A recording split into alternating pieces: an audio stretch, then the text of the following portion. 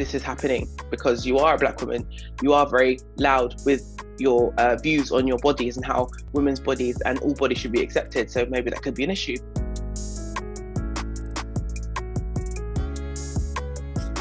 I'm Nyome Williams. I'm known on social media as Curvy Nyome. I'm probably best known as being the face of the I Want to Nyome campaign and having changed the semi-nudity policy surrounding Instagram on Instagram.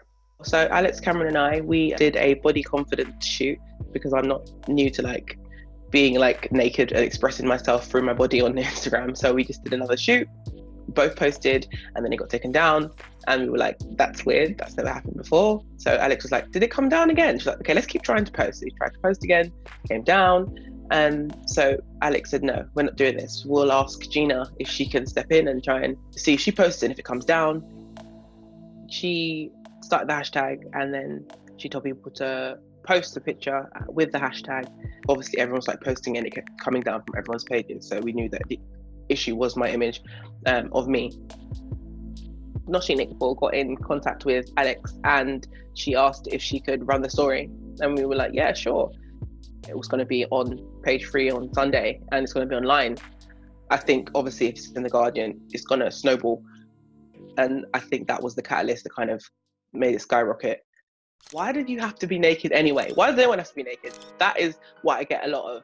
Okay, no one has to be naked, anyone can do what they want, but my point is that there's an image of a slimmer woman, mostly white, probably. Her image will stay up. My image goes up and it will come down. What's the reason? There's no one has a response to that. It's not just an image coming down. It's the fact that there's not a level playing field here. I wasn't the only one this was happening to, because I was getting people in my direct messages telling me that the images were coming down all the time.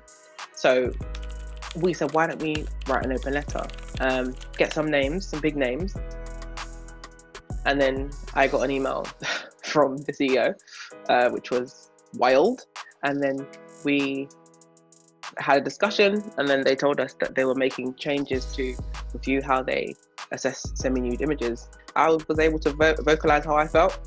We kind of were open and we all spoke about it. There was apologies for my images coming down.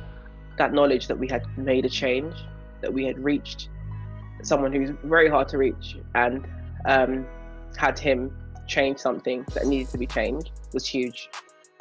It's not about me, it's about everyone, and that's what I will maintain. I want black women, I want minority bodies, I want women of colour, people of colour to be seen, and for us to have a platform that's transparent and that we can share our art as everyone else can.